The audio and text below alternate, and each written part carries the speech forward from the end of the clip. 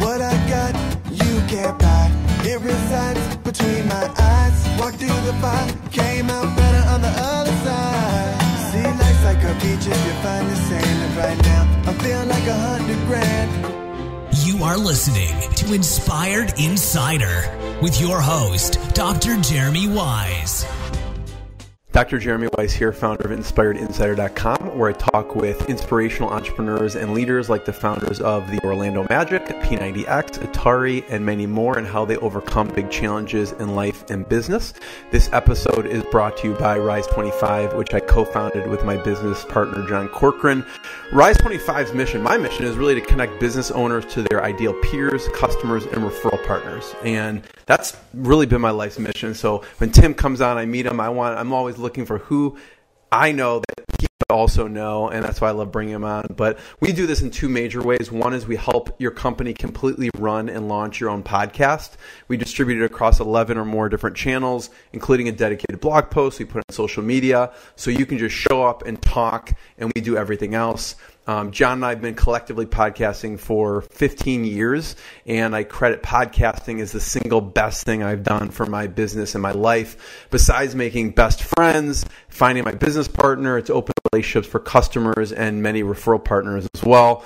We also have a done-for-you lead generation service where we manage a consistent outreach to your ideal clients and referral sources. This is not paid traffic, by the way. It's done manually. Since it does require a lot of humans to do the work, we have limited bandwidth, so we only want to work with the right company. So if any of that sounds interesting, go to rise25.com and contact us.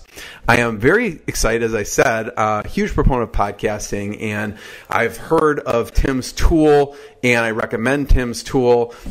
Today we have Tim Sinclair, founder of Ringr.com, and it's spelled Ringr.com, so you get it right. Ringr allows you to record a conversation with anyone, anywhere in the world, and have it sound like you're in the same room. Users of Ringr have interviewed Emmy winners, New York Times bestsellers, CEOs, athletes, and many more. Tim is one that knows the power of the spoken word. Tim, I was trying to pull up this, you announcing the Pacers. And so you may have heard him describing the taste of a Sausage McMuffin, McDonald's, interviewing guests on radio, television, podcasts, or introducing the world's most popular athletes to a stadium filled with 60,000 screaming fans. I want to go to one of these games and hear you announce it. By now, Tim's voice has probably been heard by millions around the world. He's worked with Audi, I mentioned McDonald's, the Indiana Pacers, University of Illinois, the Chicago Fire, many more. Tim, thank you for joining me. Well, thanks for having me. That's a heck of an introduction, but I appreciate it. Yeah, I mean, just tell me about your schedule even next week. You run Ringr. You're going from – tell me a little bit about what you'll be doing next week. Next week I generally work a day at a time. Like, what city do I have to be in, and do I have to be wearing makeup? Because I do some TV too, and so that sort of changes things from time to time. But next week on like Tuesday night, for example, I'll be in Indianapolis doing the Pacers game versus the Bulls, and then I'll be driving either that night or early the next morning to Chicago to work at the United Center, not for the Bulls, but for the University of Illinois, who's taking on Ohio State that night. Nice. And then over the weekend, we've got more Illinois basketball and Pacers basketball. So it's a busy schedule. Well, if you need someone to carry your mic and bag, I'm there for you. So you are not the first person to make that offer. I'll just drive. It's not a far drive from Chicago to the United States. Not bad. Not bad. So I want to talk about, it all started on a napkin, quote unquote, supposedly at McAllister's Deli, 2014. What was the original idea? And you were working in radio at the time. Yeah, I'd spent about 15, 16 years in radio at that point, and I'd had this idea for a couple of years before that, but I literally had no background in tech development, in running a business. I was a radio guy, plain and simple.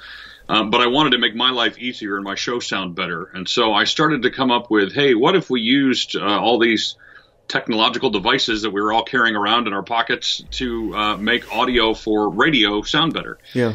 And developed an idea, but had no idea how to implement it. And it literally was with a friend of mine who I was just starting to get to know, Adam McAllister's Deli. I'm like sketching some ideas. I'm like, this is what I'm thinking. Do you know people who can do this? And Chad said, I do. I just started a company with a couple of guys, one of which is one of the world's foremost expert in audio stuff. Wow. And said, I think they would love this. And that was really the start of what became Ringr. That was what I was going to ask, because, like, you know, putting together a team to do this is not always easy. I know you need a couple different skill sets. How did you get the technical people on board, or was he one who had kind of already, had that talent there? Yeah, I kind of stumbled on it quite accidentally. It's a big hire, obviously. If you don't have a co-founder and you're just going to launch something, finding the right tech team is huge. And I talked to a couple people about it in those previous years when I was wrestling with the idea. And most everybody who was doing apps at that point was just turning a website into an app. They weren't doing all the tech stuff that was required for this. But when I told Chad the idea, he went, I know a couple guys who can handle this. One, they both have their PhDs. One of them is the audio expert. One of them is more of a systems architect. Chad is more of a front-end user interface guy. And between the three of them, and then with my vision and direction, we were able to pull it off.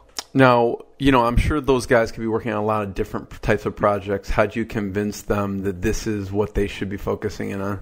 Well, I don't bring much to the table. In fact, I'm writing. That's not I'm a writing good a book. Convincing statement.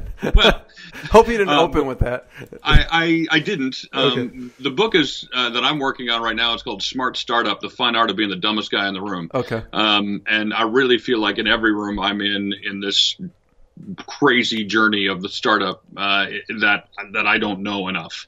But one thing I can do, and my background in radio helped me do, was be able to rally troops and provide a compelling, convincing argument about what I wanted to do and how I wanted to do it.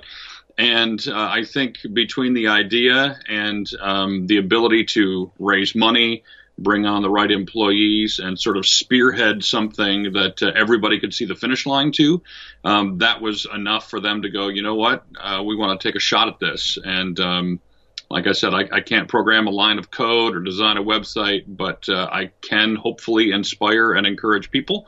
And that's been a huge help along this journey. So what did you tell them when you went to them and you wanted them to work on at the time, the idea of Ringr? Yeah, the first thing I wanted to find out was how much is this going to cost, right? So if you guys can do this and are excited about doing it, how much is it going to cost me? And I had no money, so I guess the answer didn't really matter. But I wanted to know sort of where we were. And they came back with a number that was way higher than any amount that I could have ever come up with. And so like any clueless creative would tend to do, I called the richest person I knew and said, what do I do? You know, this is what I'm thinking, but you're a business guy. I'm not. Tell me, help me. And I think I was probably secretly hoping he'd write me a check, but he didn't. He did, however, put me in touch with an angel investment group on campus at University of Illinois and said, I do some investing with them. Maybe they can give you some insight. And I made that phone call, and it wasn't too many days later that they had said, well, we'll invest some money. We'll help you raise some more money. And hopefully, between all those different things, we can get a proof of concept off the ground. What was the idea you went to the investors with? What did you tell them?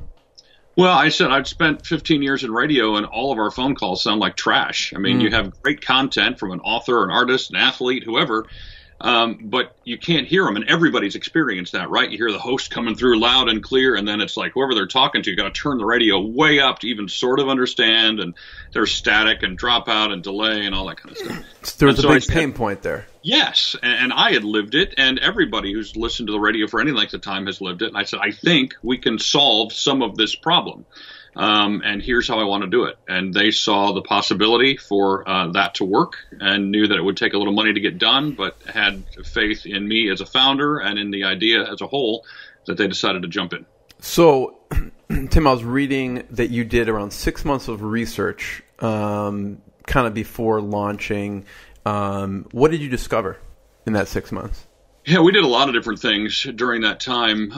Part of it was fundraising to go, all right, if we're going to put out a product that people want, we're going to have the money to do it. Part of that was sort of in the Who Wants to Be a Millionaire style. We were kind of asking the audience and phoning a friend and doing all those things to try to figure out what people do want. Now, I love Henry Ford's quote of, if I asked people what they really want, they would have said a faster horse. Right. And of course, he created the car. I don't want to just ask people what they want and then try to create that. But I did want to know if what I was creating is something they would want. And so I polled a whole bunch of people that I knew from mainly the radio world, some of the podcasting world, and said, is this something you're interested in? If so, would you be willing to pay for it? If so, how much? Those kinds of questions to start going, what is going to solve the problem, not just for me, but for the masses? And then how do we put together something that fits that, but also is forward thinking and stuff that can't be done now in other ways. What was some of the feedback? What were the differences between the radio companies' feedback and then the podcast feedback? Yeah, that's interesting. I think from the very beginning, I felt like this was a radio thing. In 2014, podcasting had hit its first spike and had sort of dipped then for quite a while and was starting to ramp back up then. And so I knew about it and I knew it was a thing, but I thought predominantly this is going to be radio. And I was really wrong.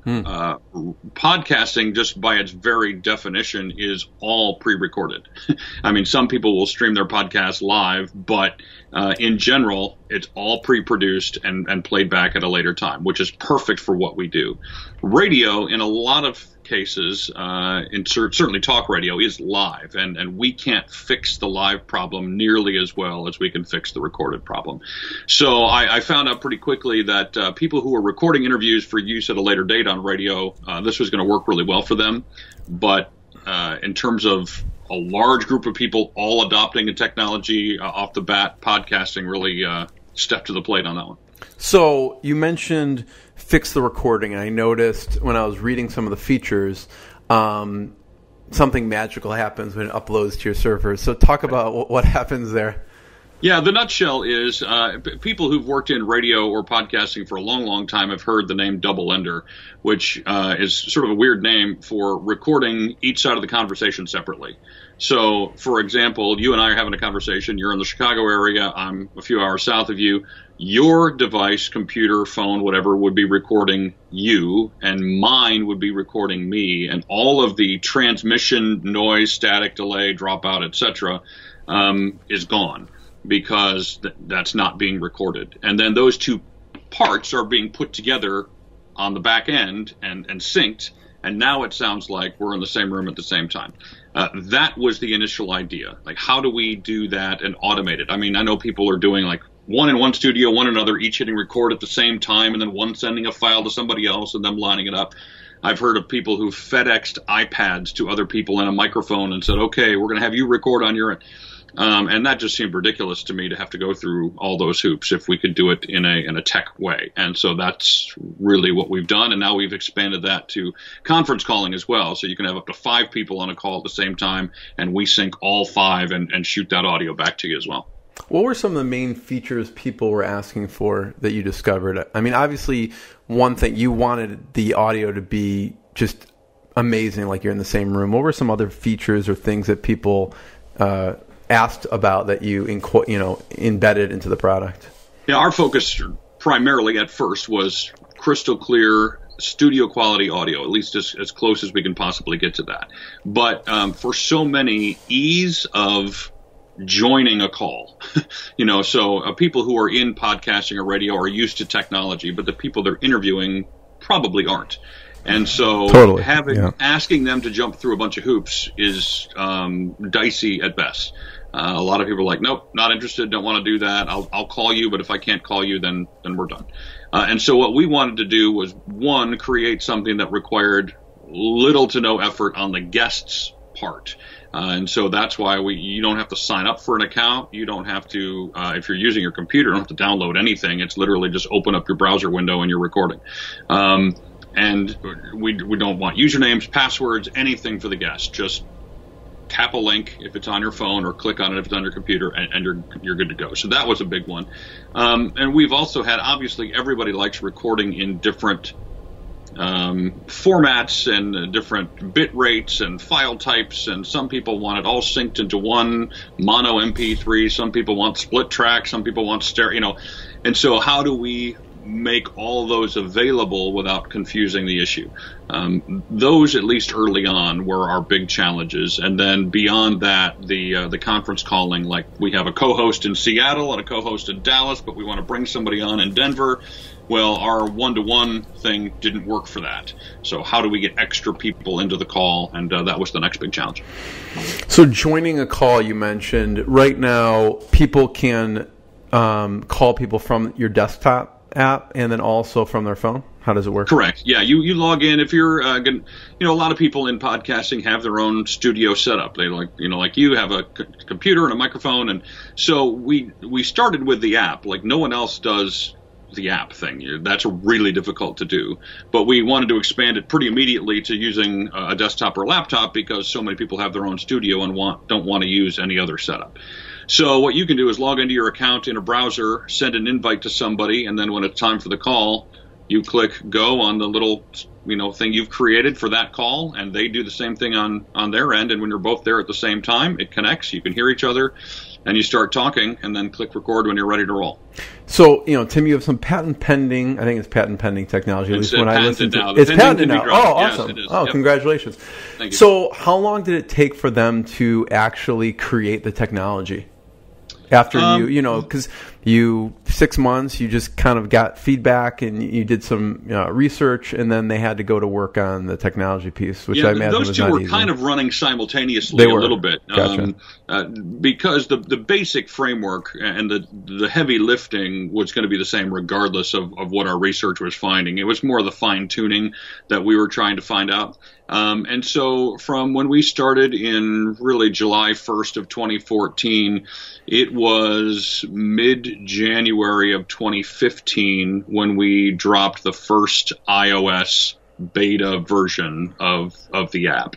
Very rudimentary, but it worked. You had to be iPhone to iPhone. You couldn't use a computer, couldn't use Android, but that's sort of what got us started. And then by, I think it was April or May, we were able to launch Android. And by the end of the year, we got the desktop piece up and going. Yeah. So I'm curious on the pricing piece, how you came to that. When you originally started asking people about how much would you pay, what was the range that you were seeing? What were people saying about that? Yeah, that's a dangerous survey to do. Especially if they're not pulling out their credit card, right? Right. So some people will say, oh, sure, I'll pay, fill in the blank. But then when they actually have to put their credit card details in, they're like, no, I'm not going to do that. And some people would say, no, I don't really want to pay for something. But when that pain point hits, that's not true. They will pay for it because they need it. And so it's a bit of a crapshoot trying to figure out what's real here and what's not. We put in a range of options like 5 to 10, 10 to 20, up to 50, whatever. Most people ended up in that $15 to $20 range. And after doing some other research about tools that people in the industry were using, everything from Adobe Audition to some other tools for doing podcasting and broadcasting, it seemed like most were kind of in that range. And so that's where we started. We initially wanted to have one tier that was completely free all the time. The problem with that, obviously, is you're not making money on it if people are using it. But the other problem was our free tier was so good, like the quality was so good that the reason to jump to the next paid level, it was hard to get people to make that jump. And so we have a free trial now and 2 different paid tiers. Honestly, I was looking at your pricing and I was thinking the same thing for the first tier and the second tier. I was like, they both seem great. Why would somebody even go to the middle tier? And I'm thinking, well, if they made less storage for the first tier, then I would definitely. I mean, again, I'm not trying to add barriers, but I was thinking, wow, why? Obviously the quality, what I saw from the middle tier, and it's super. I mean, affordable for anyone. I think right now as we're recording this, again, this may change, so you probably hop on it, but the basic one is $7.99 a month, and then the middle tier is $18.99 a month, which are both very reasonable. I mean, we're talking like $170 to $200 a year for something that, especially if you're using it on a weekly basis, is a steal. But the main difference I saw, I mean, obviously conference calling is big now for the middle tier, and also the the quality, the studio quality is different. But I'm sure the basic is fantastic. Like my ear probably wouldn't even notice a difference. It is negligible in terms of the quality difference. Honestly, most of our users are on the premium tier, and the reason for that, more than anything, is the ability to split tracks. Like on that basic tier, it's one mono MP3. So you can edit it and clean it up. Right. And, it's way easier to edit and clean up when you got separate tracks. Some people only want the second track. Like they're recording themselves on their own, and they just want great quality from their guest. And so that's really the big difference between the two. Yep. Got it. And so how did you decide on this pricing? Trial and error. Yeah. Probably emphasis on the error. You know, there's no. I wish there was a formula to say this is what you do and this is what you look for, and then when you see this, you do that. But for us, the goal is to find the spot where as many people will pay as much as possible. And you hate to say that, you know, to a customer, but you need to maintain the company. I mean, right. Absolutely. And I would fear, like, even if you had a free version, I was talking to someone who had a free, a founder had a free version. I'm like, you're going to get rid of that because you can't, it's just hard to support. I want to pay for stuff because I know the company's going to be around. They're going to be able to support the product. Yep. Right. And for us, that was a challenge. You know, do we have that free tier? The ultimate answer became no. Why? What are the differences between the two? You know, how do you make it worth it to jump to the next one? There are all sorts of questions to answer. They're going to be different for everybody, but for us, we just really felt like we were really competitive with that top tier in terms of pricing, and we felt it was worth the money. And while we'll offer, you know, if people are going to pay for a year in advance, we offer some discounts on that. But that's sort of where we landed based on a little bit of research and then trying it out to see what people wanted to do. So, Tim, you decided to join the Ocean Accelerator. Okay. Talk about what you learned from, or what is that, and then what you learned from the Ocean Accelerator. Yeah, that actually that decision happened during that 6 months process of developing the company, and we had no product, we had no nothing. But one of my investors said, "Hey, you might want to look into this." It was October 30th that he sent me that email, and the deadline for submissions was October 31st. And so I honestly didn't know what I was doing or completely what I was signing up for. I just knew that he thought it was a good idea and that I had no business background, and so I should probably think it was a good idea too. So we submitted our materials, and about 6 weeks later they said, "Hey, if you want to come on, we want you in our inaugural class." And essentially an accelerator, and this one specifically is designed to sort of be business 101, a boot camp experience to take you from product ideation all the way through fundraising and launch. And for me, that was perfect because literally every session we sat in was new information to me. And I had guys who were working on the product, technically speaking, but all the other legal things and investment things and marketing, and all of that was new.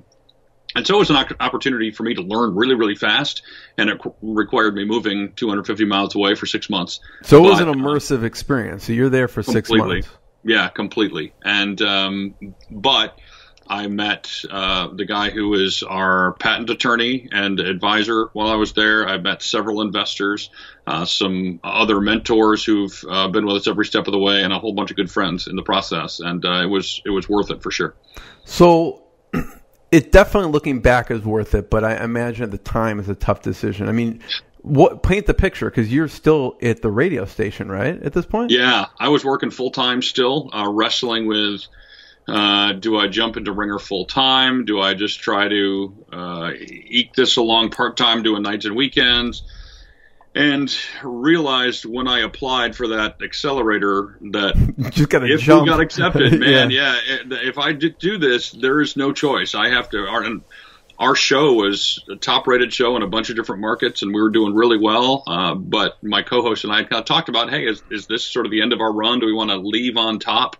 And this was kind of the thing that pushed me over the edge was, you know what, I need to do this. And I've always said I would rather fail at greatness than succeed at mediocrity. And to me, this was an opportunity to go for greatness. And what happened, I didn't know and still don't know, quite honestly. And as I drove to Cincinnati with literally less than $1 in our company's bank account, I was wondering if I was doing the right thing. But I had to find out. And I think that's really if you have to define an entrepreneur, that's sort of a characteristic we all have. We have to know, like, will this work? And I won't. It's a horrible trait. I hate that. It is. No, it can be. It really can be. But it's also how the great ones become great, because no one else would be willing to be that crazy to try that, to give up everything for the sake of an idea. And most of the time it doesn't work. That's the unfortunate reality. But sometimes it does. And when it does, it's really cool to see how people are changed and industries are changed. And in some cases, Apple and others, the world's been changed because someone decided to take a chance. Yeah, I'm just thinking of that drive for you. I mean, because you were probably in radio for years, right? Pretty much forever. That's the only thing I knew. So did you go in and what did you say to the staff or the people at the radio station? Just like, I'm out? Yeah, I mean, it happened pretty quickly. Pam, my co-host, and I had talked about it before, and there were other extenuating circumstances that we thought, maybe we just want to end on top. And so I literally, it was the Wednesday before Thanksgiving of 2014 that we sat in our office and with the staff and both announced that we were leaving after 7 or 8 years doing the show together. And they, of course, asked that question, like, what's next? And both of us said, we don't know. And I literally didn't. I had applied for Ocean, but I had not been accepted. Oh, you hadn't been accepted yet? No. That was Wednesday before Thanksgiving, and on the Monday after Thanksgiving, I got the phone call that said, you're in. So it was 4 days over Thanksgiving, 5 days or so of, I've just quit my job. There was an end date. What am I going to do? And then I got that phone call that said, you're in. And that still wasn't an easy decision. I mean, I was glad that there was something there if I wanted it, but I still didn't know for sure that I wanted it. And it was a couple of weeks of back and forth in my head before I decided to take it. Yeah. Tough decision. What was some of the, again, like you met some great connections there. What was some of the advice, some good advice you got during that time? One of the very first days, Scott Weiss, who heads up Ocean, and he was a former CEO at Evenflow and a great guy and a mentor and friend of me now, said, everything you need to be successful in your company is a cup of coffee away. And what he meant by that was certainly in Cincinnati, there's a lot of Fortune 500 companies there, lots of other startups, and really a culture of wanting to see the little guy succeed, wanting to see a startup work, and taking pride when it does, as a community as a whole.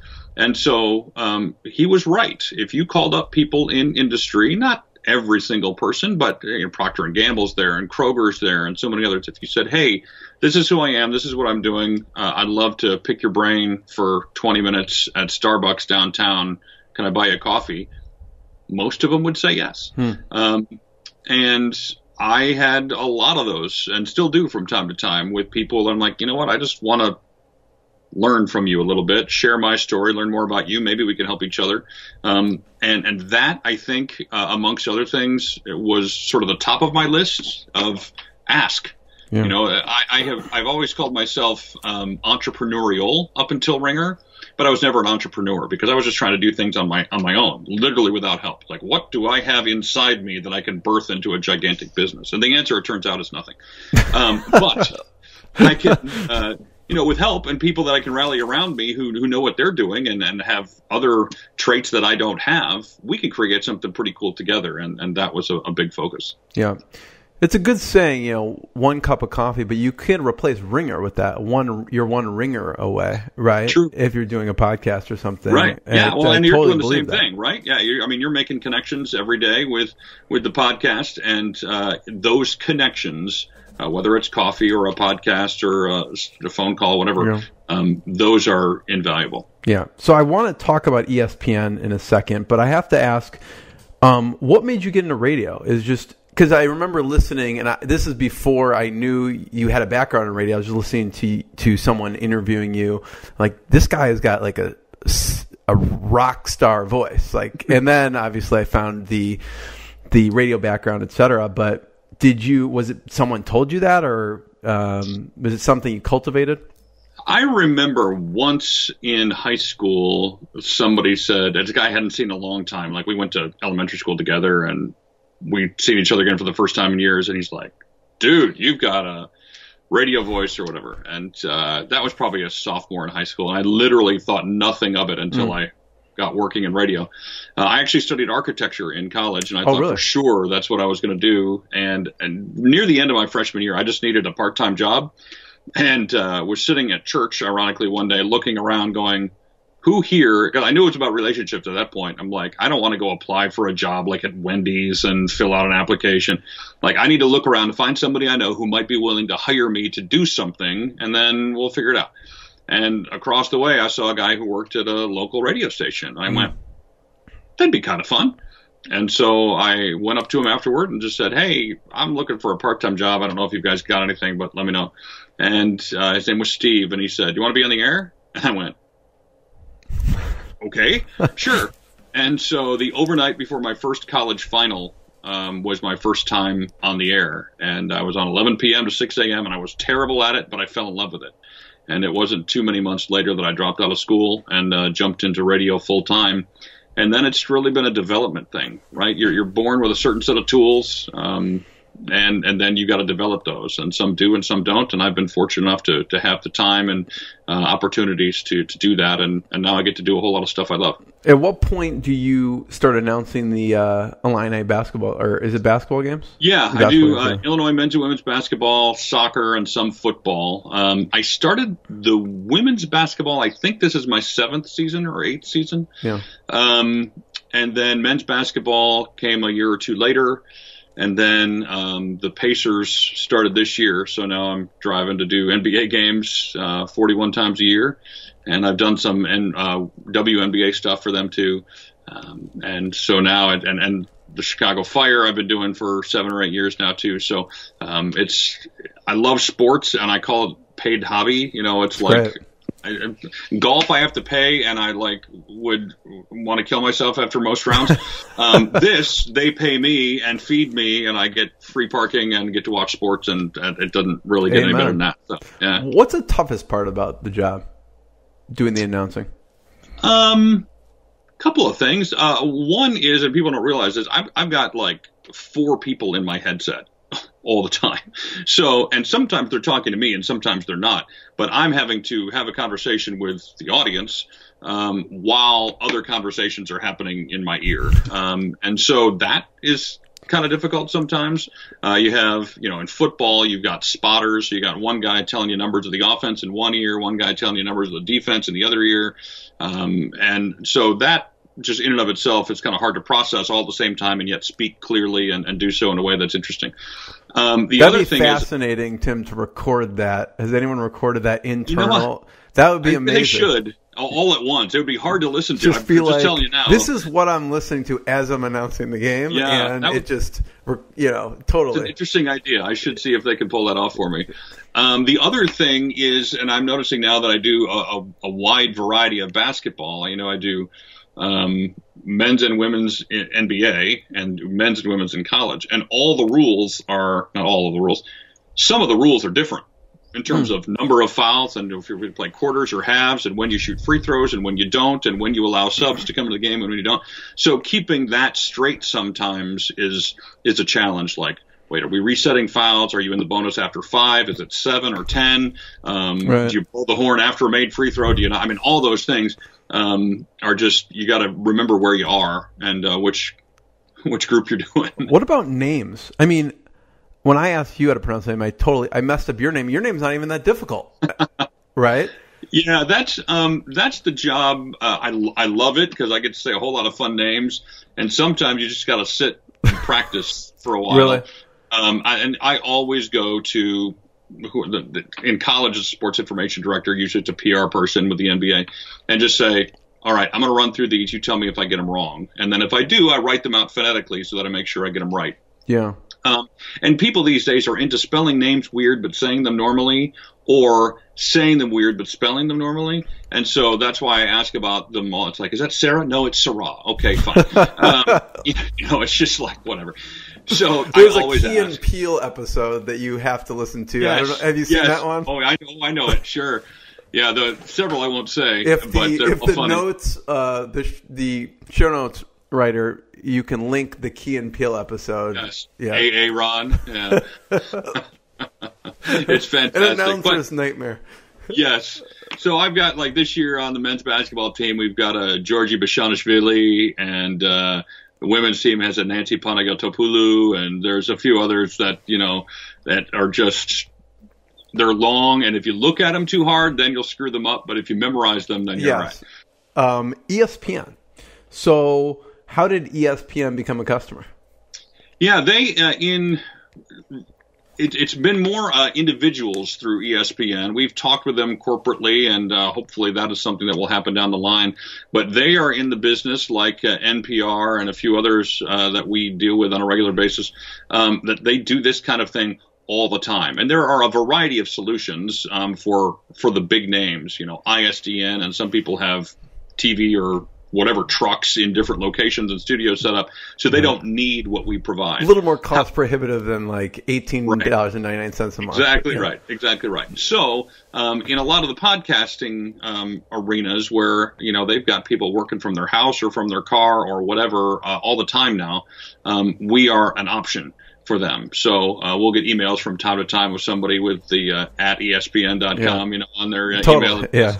And try to help them out when we can. And it's been fun to see. It's more than anything, it's sort of justifies for me the fact that I was able to create something and fill a need and a void that is there. And it wasn't just me with a low-budget radio station, which we weren't really a low-budget radio station, but it wasn't just something that I experienced, but literally everybody at some time who's in this business understands the pain, and hopefully we're able to help. Yeah. So, Tim, what have you seen? I mean, we know some of the normal use cases, right? People use it for interviewing all sorts of people. Are there any interesting use cases that you found now that you put it out there? We've heard from a lot of sort of one-off things, trying to get. I had one with a guy who, I believe it was his mom or grandmother was really sick and wasn't close, but they wanted her voice and they wanted conversations for their kids that they could listen to. And so when you can get audio that way and you can't be there, they were able to record some audio of her and keep it that way. And military, same kind of thing when they're overseas and you get these really staticky, crackly phone calls. It's a good way to get some high quality audio. But we've also heard from lawyers in depositions or in the medical field with doctors who need, when you have crappy audio, you get crappy transcription. And so anybody who's trying to transcribe audio, this is a way to get really high quality audio so the transcription's better. So those are some other ways that we're like, oh, that's kind of fun. Hadn't really even thought about that, but people are using it. Nice. Growing user base. What's worked and what things have not worked that you thought would work? That is the $1 million question, isn't it? We've gone through a number of iterations of things. We've been, I feel like, operating on a shoestring from the very beginning. Low overhead, low cost outlay. I mean, we raised some money, but not as much as some others, and so we've tried to be super careful about where we spend our money and make sure we test everything and don't pour a bunch of money into something that's not proven. So we've focused on a number of things, direct email marketing to our existing users, or at least people who've requested information from us. We've gone to Facebook and Twitter and some paid advertising there. And quite honestly, those paid things haven't panned out like we've hoped. We've seen a little, but podcasting, thankfully for us, has proven to be an industry full of early adopters and full of people who, when they find something they like, are willing to tell others about it. And the others that they're telling are also really likely to be other podcasters, because podcasters listen to podcasts like 5 to 1 or 6 to 1 as compared to the normal person. So we've got an audience that wants to try new things and then has liked us and told their audience about the new things they're trying, and that audience happens to be our customers. And so we've really seen fairly decent growth through word of mouth and through programs that we've put in place on our website to try to encourage that.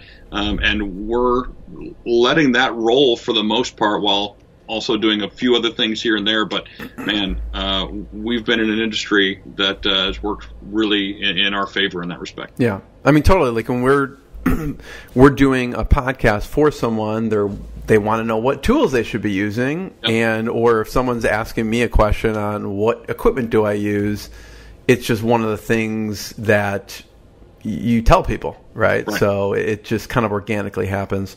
Who should be using it that maybe isn't yet? Is it certain podcasters or certain industries? Yeah, I mean, I won't call anybody out, but anybody in the podcast space who's trying to connect with one or two or up to 5 people and is doing so just through the phone or recording a feed. I mean, if you're plugged into a network and are recording that feed, it's not too bad most of the time. But man, if you got somebody on the other end who it has to be on their phone or is on a computer that's on a home network and you just get that dropout and every 4th word you can't hear. Yeah. Man, there's a solution. I promise you there is, and it'll sound so much better when you try it out. I also think, like, and I mentioned him a little bit, in the legal and medical worlds, I think this is going to become more and more a thing where you need ways to record what's happening, whether it's business meetings or a deposition or a consultation. Those things can be done and transcribed pretty easily using our platform, and I'd like to see that play out a little bit more over the coming years. Yeah. You have a portion of your site on Ringr, worst interviews. What is that? And tell me your favorite worst interview. Yeah, that so the idea behind that podcast, I think we did 40 episodes or so last year, maybe the year before. And the idea behind that was twofold. One, like I said, I don't bring a whole lot to the table, but interviewing people and radio was my thing. So it was, how can we use some of my strengths to increase our brand awareness and do something fun in the process? And so a podcast was the idea. As I was going through ideas for the podcast, I was thinking through questions like, what am I going to ask? What are we going to focus on? I was going to focus on, like, the art of the interview was kind of the idea. And one of the first questions I wrote down for that was, what's your worst interview ever? And I went, screw the rest of that. This needs to be the podcast. Totally. Like, this is way better. So that's what we went with, and tried to interview interviewers about their worst experiences. And one, it was to have a little fun, but two, it was to help spread the word about Ringr. And so every single one we recorded on Ringr, talked a little bit about it. It wasn't a commercial, but we sponsored ourselves, essentially. Totally. And it was a whole lot of fun. Heard some great stories, everything from rock stars who thought they were doing an audio-only interview, and they were, but they'd turned the camera on accidentally. And so the guy was interviewing this rock star who's wandering around his house with the camera on. And so he's seeing everything that's happening around him while only recording the audio. But that was a funny one. A guy who was in a third world country interviewing a young woman about the plights of poverty and all of us, in third world countries, modesty is a different thing than it is here.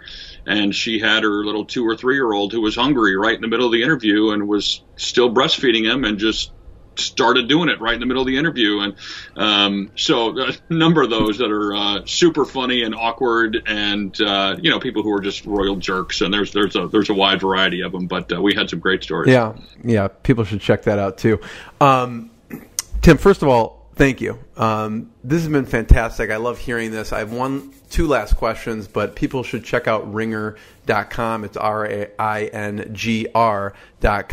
And if you're looking for, like we talked about in the front of the interview, just like you're in the same room with someone. It's clear. It works its magic as it uploads. I don't know how it works because it's patent, so it's protected in some fashion, but it balances it and does its thing, so it comes out clear on the other side. Tim, since it's Inspired Insider, I always ask, what's been a low moment that you had to push through, and then what's been a proud moment? What's been a low moment that you had to push through?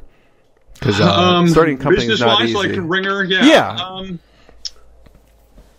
Man, there's a lot of them. I had a friend who would tell me before I ever started this, in business it always takes longer than it takes and it costs more than it costs. And whatever you assume it's going to be, add a lot. And I think I've been through several low points of this is going to cost more than we have, or take longer than we have. And, the key to succeeding in the startup, at least early on, is keeping the lights on tomorrow. The goal is always that, 7-figure exit and, IPO or whatever. And for a dreamer, that's what you want to focus on, right? But when you're leading a company, when I had 88 cents in my bank account, I couldn't dream about a 7-figure exit or an IPO. I had to go, can I pay my Amazon AWS storage costs next month? So those are sort of struggles that I have, and I think every entrepreneur or founder has. My dream is like 2 weeks away, pretty much all the time, from completely collapsing. Right. And that's hard to live with while you're trying to lead and innovate and do the right thing. Right. And there is no manual for the right thing. You just got to figure it out. For me, I think, and I'm not a golfer at all, though I brought it up one other time today. The startup process is a little like golf. Like at least my golf game. Like you go around the course, you hit it in the weeds, you hit it off trees, into the water, you're fighting off geese to get to your ball or whatever. And it's a slog. And you're like on the 13th hole going, I'm never, ever, ever going to play golf again in my entire life. Ever. It's just terrible. And then on the 14th tee, you rip one right down the center and you go, I could go pro. Like this is amazing. And I feel like the process has been a little bit of that. It's a slog, and you're in the weeds, and you're wrestling with all sorts of things. And then you get a phone call, or you get a support ticket from a famous person who you go, holy crap, you use our product? This is amazing. And that gives you the energy to go, man, this slog is worth it. It's hard, but we really are doing something worthwhile. We do have people who care and big name people who care, and that's enough to play another round tomorrow. Yeah, moments of brilliance for sure. Yeah, I get that. Select, but yes. What about proud moments? Yeah, I mean, I think some of those phone calls I mentioned would fall into that category of, for me as a communicator, realizing and seeing actual evidence that something I've communicated has resonated with somebody to the point that they're going to spend money and trust me and my company to do work for them, that's a big deal. And so anytime I get to talk with somebody who says, hey, I've used your product, that's a pretty cool thing. And sometimes we don't even meet because of Ringr. For example, I went on a date a few months ago with somebody completely out of the blue, didn't know this person.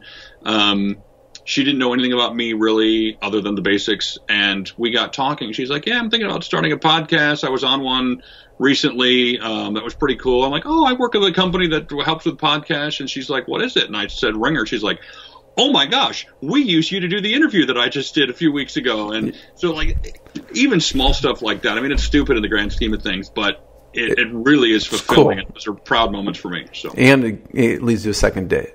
No, it might lead to a second date. Yeah. No, that's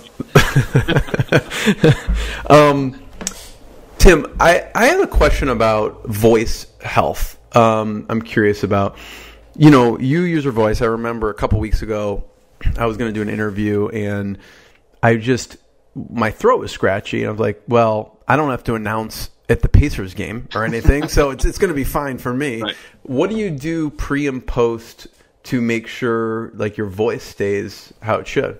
Because I'm like athletes stretch. What do you do? Right. Well, it is a muscle, and so using the muscle helps strengthen it just in general. That doesn't necessarily help when it's hurting, but leading up to it, it keeps you from hurting as often when it's something that you work so frequently. And so I talk all day, every day. And usually I'm pushing, certainly at public address events I am. So that helps. However, I do get a cold. I do get tired. I do work 2 games in a day sometimes. And,